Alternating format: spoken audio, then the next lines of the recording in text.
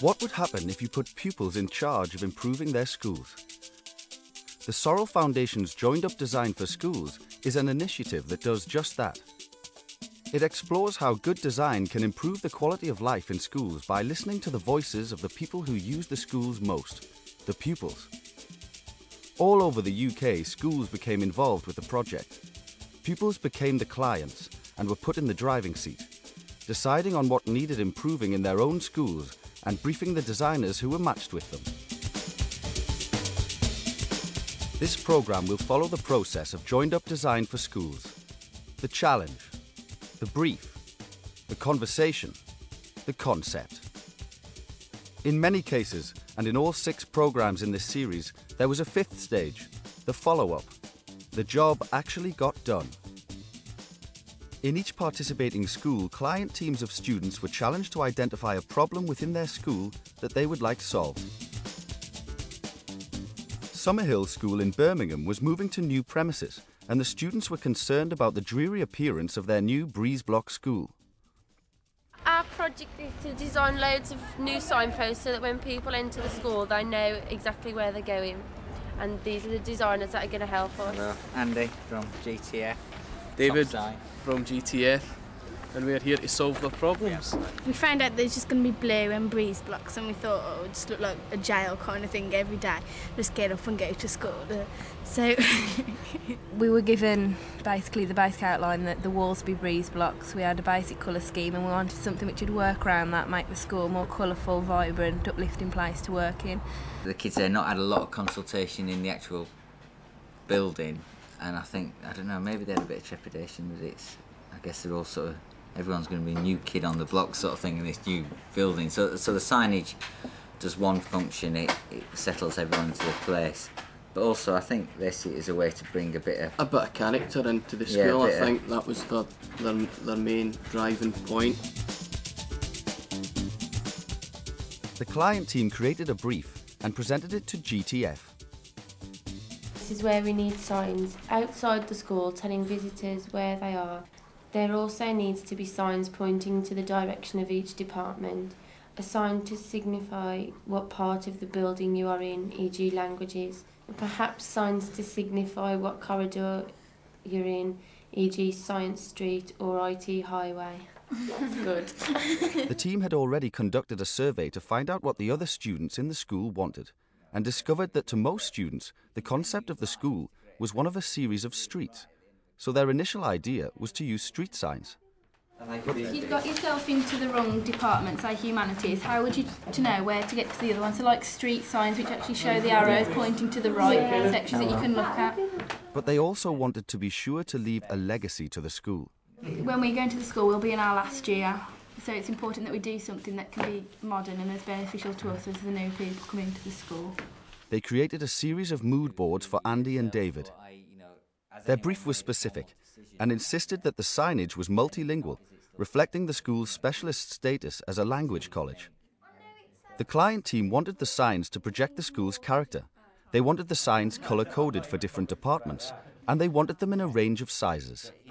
The colours are used on signs like you've all experienced for certain practical reasons. So you go into a hospital and say accident and emergencies in red, and that's done obviously as an information thing, so you don't even have to read the sign. You know, you're in a panic, you want to get to accident and emergency, you're just looking for the red sign. So you get colour use as a tool in graphics, but then also you can get colour just used for the joy of it. The conversation between the designers and the client team is at the heart of Joined Up Design for Schools. Andy and David took the client team on an inspirational visit to the Design Museum in London to look at some of their signage. After wandering round, Andy and David presented their first design ideas to the pupils. They discussed using street furniture. I'm going to create things like park benches and things like that, and it'd be good if you could start thinking about maybe there's some great things that you sit on the park, or you see like bins and things like that you could bring into your school. The scale and robustness of something like the bus stops. And with things like the bus stops, I mean, they make these cases that normally hold bus timetables, but there's no reason they can't hold a map, a plan. There's no reason why they can't. And the impact of street signs. I got in touch with people who make the road paint, and I said, is it possible to roll it out on a carpet inside? And you can even have like double yellow line areas straight onto the carpet. Maybe there's sort of no stopping zone. Because in our corridors at the moment, you should keep to the left or keep to the right, and I think so have a centre lane there. And if we have street signs and the fact that there's yellow lines, I think that'd be really good. So that's something we might. They explored different ways of using signage as a means of getting colour into the corridors. You can ask us to do things with colours, you can ask us advice, I mean that's what we're there for. And they introduced the idea of huge stencils on the walls. You can actually have stencils made so that you use them, you then go and store them, and then if you have to repaint the corridor, you can get them out again. There's no reason why over the toilet doors you don't have big massive full-size men and big massive full-size women, you know, it's like... I think it's good that we've been said we can't have a say in the main colour scheme of the walls and the floors, so we're doing the next best thing and putting as much colour as we can onto the wall.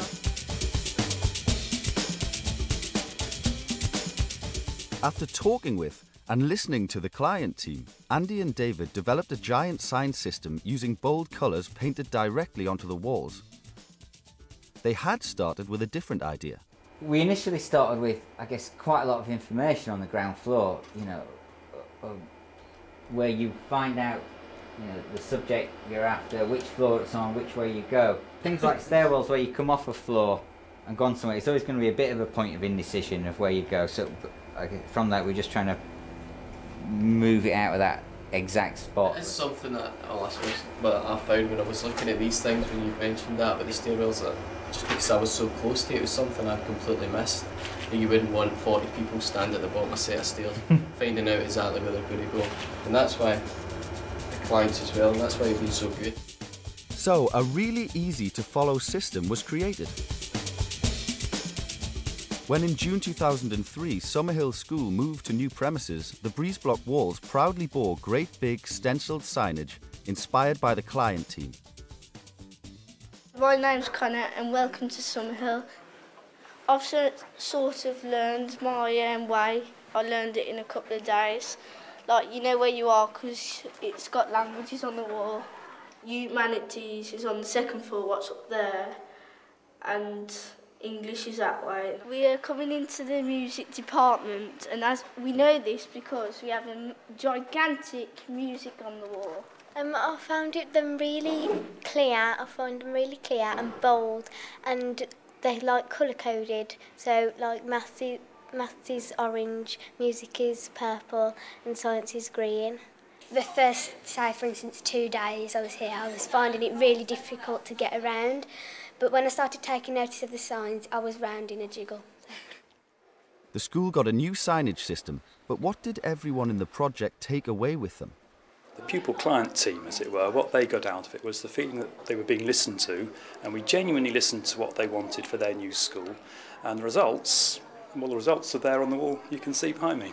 Because we're like graphics group in a graphics, it's made us look more carefully at the way we design it. Like if you get, because you know that you like ideas and you like produce it and like develop it more, it's made it much easier. Like you look at different aspects of like what you're doing. Yeah, things like colours and the sizes of things in consideration, something where you think, well, there's not a lot we can do with this. If you really look into it, then there's a solution to most problems.